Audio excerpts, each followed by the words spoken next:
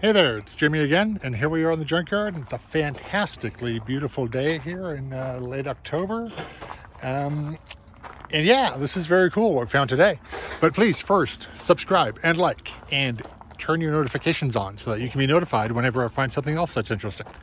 So what do we have? This is a Pontiac LeMans. Not the exciting one from the 60s, but the rather sad sack 1980s, or actually in this case, a 1992 version. Yeah. So, I don't know if this is, I don't know if there's any greater name debasement than the Pontiac LeMans. Certainly to GM fans, there wasn't. This is, but it's still, it's a very interesting find. So if you know nothing about this car, this was originally an Opel Kadett. So back in the early 80s, this was a Kadett built by Opel all over Europe. Well, built by Opel in Germany, sold as the Opel and as a Vauxhall in England, and was pretty much a Volkswagen Golf competitor and pretty successful. So over here, though, we didn't have it. We had the Chevette and the Pontiac T1000, which was, I don't know, I guess some people liked them. Not the greatest car in the world, but, you know, whatever, they did the job. So when that finally ended in the late 80s, Pontiac leveraged their Daewoo arm in Korea and sent the Opel tooling to them and had them continue to build the Kadett, which was now replaced, brought it to the US and renamed it the LeMans as their entry-level subcompact car. Came in a couple different trims. This is the 3-door hatchback. There was also a 4-door sedan, and I believe there was a 5-door hatchback, but that may have just been in Canada. I'm not sure. I don't know if I've seen one in the US. But like I said, this is a 92. 10th letter in the VIN is an N, so definitely 92. And this is kind of the value leader one. I think it was the SE. This is the bottom of the line, entry level, what you would have won on The Price is Right if you were the successful winner of the Showcase Showdown. So let's check it out, right? In 83, this was or the early 80s when the Kadett came out, this is a pretty advanced shape, pretty aerodynamic. By the late 80s, it was kind of meh. But at least it's an interesting color, right? Kind of a nice, bright sky blue with gray bumpers or silver gray bumpers, trim, and this extremely snazzy pink stripe, which I do not think was factory, but may have been dealer installed.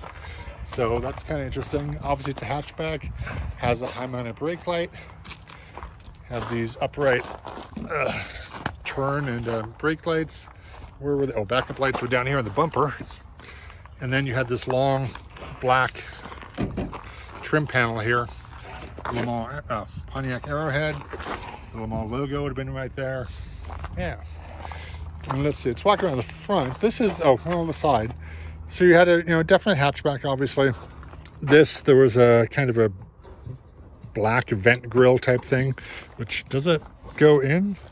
No, I think it's purely decorative. So those are missing on this car. This rear window is totally fixed, doesn't pop out. And what else we got going on? Got these, it's a Pontiac, so you had some ribbing. The budget didn't allow for any, side cladding, which is probably a good thing. You had a LeMans logo here, Pontiac Arrowhead here, and this super plastic front grille. At least you had Arrow headlights by 92. And then here you go. The overhead cam, 1.6 liter, I believe, 4-cylinder, producing something about 74, maybe 76 horsepower. Got the GM logo here and the Daewoo logo here, because like I said, this is Hecho in Korea. Here's the body tag, sort of interesting. This one did have AC, which is nice. Got a Fram filter, there's a distributor, and this engine is still pretty complete. I guess there's not much call for Pontiac LeMans engines anymore. Certainly not of this version anyway, maybe the old V8 ones from the 60s. So yeah, that's under the hood. Not super exciting. It's pretty much your standard front-wheel drive transverse layout.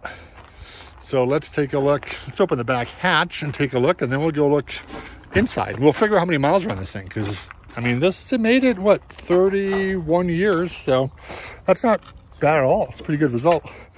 Look at that. The hoods, the rear hatch struts still work.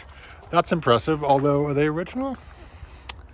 No, I don't think they're original. I think they're aftermarket, or at least the one. I don't know, can't tell. I don't think they're original though. But Anyway, at least somebody went to the trouble of replacing him, so it makes it easier for me. I don't have to balance the thing on my head. Back here, we've got the hubcaps, which are super plastic Pontiac items. Not too exciting. And then you had a spare tire, and that's about it. There was a provision here for a, you know, a floppy cargo panel luggage cover thing. And did the rear seat fold down? Yes, it did. Whole thing at once. So there you go. There's a sticker on the back here. Something in Korea, and it says for LeMans. So they definitely built the whole thing in Korea. So that's interesting. I mean, that does happen. Manufacturers are worldwide, they're global, so they do sometimes pack up the tooling and send it elsewhere, especially when they own plants in other places. So let's see what we have here. We have tempered safety glass, that's good. And this says first place finish. I don't know what that means. Anyway, here's the door panel. It could not be more vinyl covered. The whole thing is vinyl plastic, but at least, you know, it's still attached and it hasn't broken. You had a manual side view mirror, but the mirror is sadly gone. But that's easy to control right there. And then the dashboard's pretty much straight out of the Opel.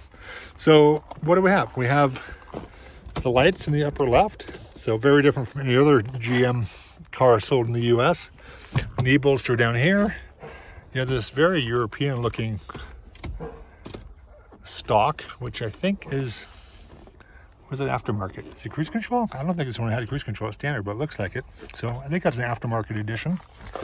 This would have been the signals, left, right. Again, kind of Euro looking. And then the wipers are on the stock. Hazard lights up here. You got a rear defroster, that's kind of nice. 2 vents, and the middle just had the LeMans logo. And here we had, yeah, it did have AC, so pretty nice. I don't think it was standard, it must have been an option. And you had this little rotator here for the air temperature. Same with the fan, ashtray, cigarette lighter. And this is, get this, it's only a 4-speed. So 4-speed manual. The value leader SE did only get the 4. The 5 apparently was an option, which the Spire did not select. It was standard on the next trim level up though. Or you could get an automatic, which would be pretty sad here in the Rocky Mountain region. You got the LeMans logo on the floor mat, which is nice, and a wheel without an airbag. Well, yeah, 92 is just the advent of the airbag. So in this case, you had the seat belts that, you know, ran around the door frame, kind of a motorized mice deal, which everybody sort of hated, with the separate lap belt that people either did or did not use. And let's check out the dash. So it had a pretty sad looking interface there with nothing on the right at all but the Pontiac logo. But check it out on the left, 190,662 miles. That does not suck for this car, which universally is derided. So not too shabby. In the middle, you got fuel and temp, and then you get some idiot lights there also. Not terrible. That's actually better than I expected, except for the blank gauge on the right is just kind of sad. This one, well, it's obviously got sun visors. And this one had a sunroof, but this is not factory. This is just a pop-out one that was cut and put in. And somebody actually took that, so that's interesting. You had kind of a cloth, well, it is a cloth seat, which held up shockingly good for this, for almost 200,000 miles. There was not a rip or tear anywhere. The bolster is a little sagging, but that's not bad, really. And the driver's seat doesn't look in any worse shape than the passenger seat. This color is probably not the greatest for an economy car. And this seat's not really in, so. Back is just a completely featureless bench, but you did have an ashtray on that side, and on this side, there was an ashtray as well. So ashtrays on both sides, but no way to open the windows. Looks like decent headroom though. The headliner is gone. But yeah, I don't know. This is, you know what, this is probably better than I expected. But manufactured by Daewoo Motor, Republic of Korea.